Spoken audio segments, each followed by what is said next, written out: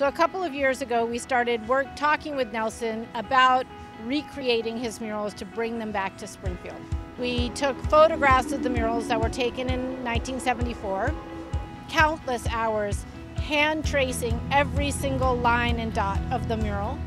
Then with the 10 artists that were part of the Community Mural Institute, we project those files onto these 5x5 sheets of polytab and turn the whole mural into a giant paint by numbers.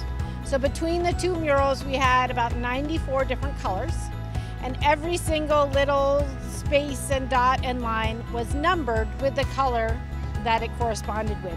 We brought all those sheets out into the community, and over 300 people helped lay down the first coat of paint. And then the 10 artists that we work with as part of the Community Mural Institute spent 10 days meticulously painting and filling in all of that mural, and then it gets glued up like permanent wallpaper. So now that it's up, it will be up for 25, 30 years without even needing to be touched up. So we're thrilled to have these murals of Nelson's back permanently